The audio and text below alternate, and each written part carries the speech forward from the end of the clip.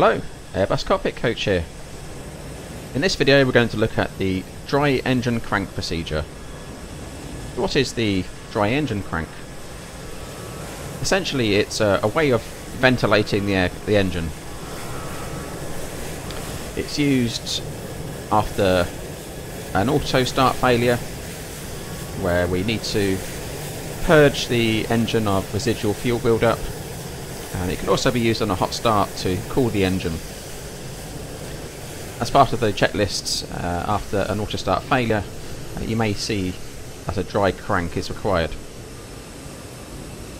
It's also part of the tailpipe fire procedure. The tailpipe fire is where we have excess fuel in the combustion chamber, and that can be caused by FADEC overfueling. The FADEC is the full authority digital engine control, which normally operates the auto start for us. When an engine stalls on start and it's still rotating with fuel still being supplied, that can also cause a fuel build-up in the combustion chamber. It could be a malfunction with the ignition system. It may occur after a second start when we've got residual fuel in the turbine area.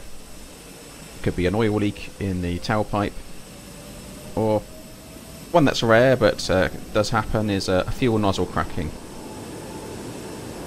A tailpipe fire is an internal fire in the engine core, although it looks quite concerning from the outside because quite often the fans are turning and pushing that fire out the back of the engine after the tailpipe.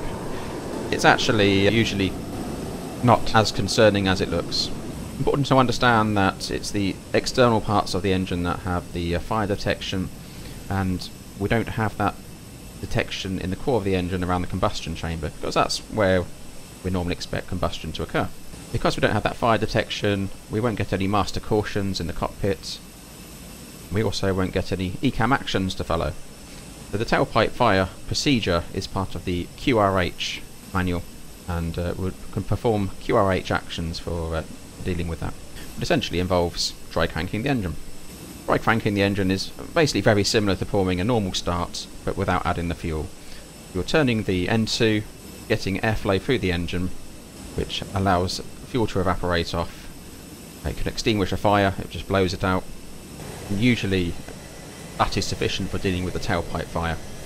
Ideally we don't want the emergency services throwing lots of fire agents over the engine, because that can be damaging. So it's quite normal for us to dry crank the engine, and that will usually blow the fire out.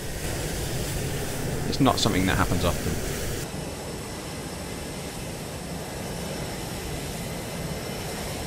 So let's jump into the cockpit and look at how we perform the dry crank procedure.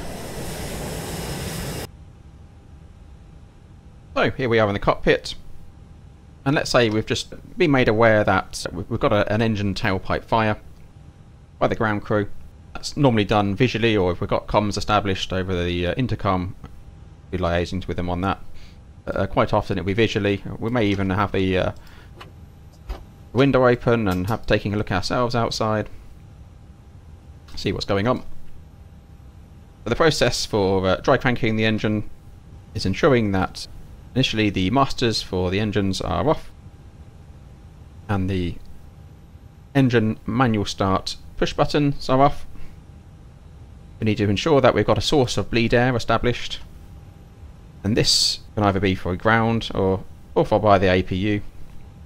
And this is one of the reasons why we'd normally have the APU running when we arrive onto stand, because you'll get the tailpipe fire occurrence either on startup or shutdown.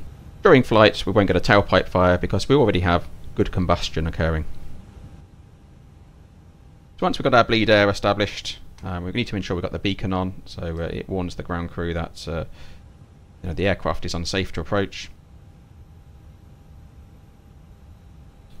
We'll then move the engine mode selector to crank,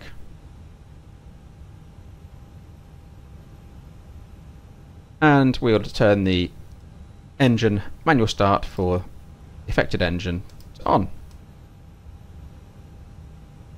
May want to start a timer depending on whether it's a different procedure. It may be after an auto start you want to crank the engine for a given period of time as advised by a checklist.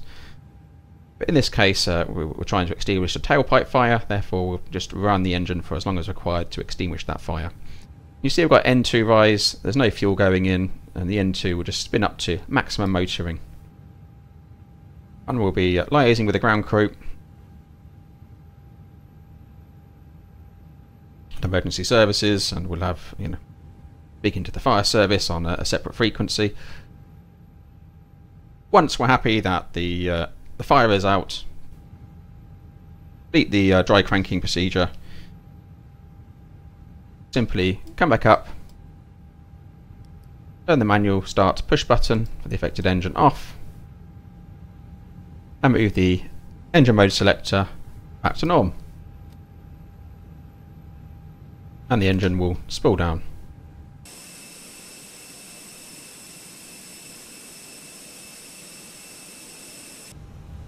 So that is very simply the engine dry crank procedure.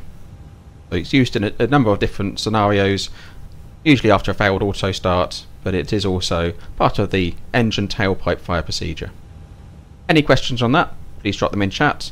Please like and subscribe, and if you found that video useful, please consider buying me a coffee through the Buy Me Coffee link in the video description. Appreciated. Thanks for watching.